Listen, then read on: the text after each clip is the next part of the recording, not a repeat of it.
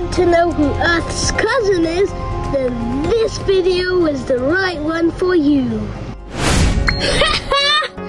These country balls never get old. I love how they all bounce around with little flags.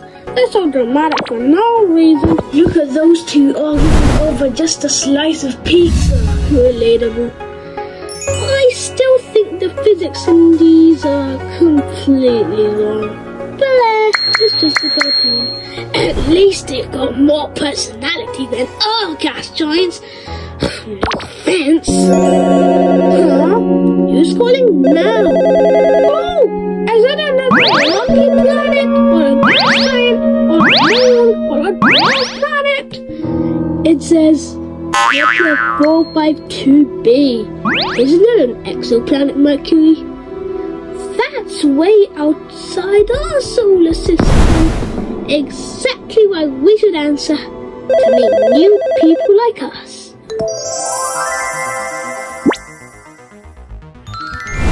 Hey everyone, I'm Kepler-452b, but you can call me Kepler.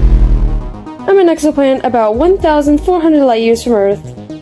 Basically Earth, but just a bit older, bigger, and way more advanced.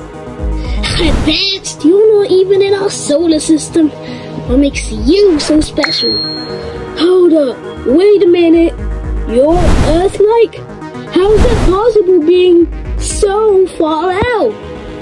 I orbit a star pretty similar to your sun, but it's about 1.5 billion years older. I complete an orbit every 385 days, and I'm about 60% bigger than Earth.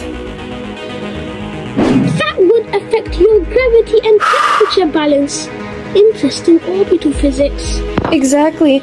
I'm kind of a master at stability, and let's be real, I'm a prime candidate for life. Wow! Do you really think there could be life on your surface? Maybe not yet, but one day with the right research, who knows?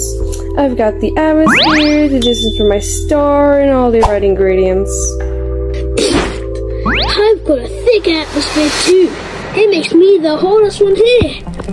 Yeah, but you're like a lava sauna. I've got ice caps. That's way cooler. Literally. Worry boys, you've got all your charm, but let's be honest, I might just be the future. There's still a lot we don't understand about exoplanets like you. That's kind of inspiring. Yup. Anyways, gotta go. See ya. Well, that was something, right, guys?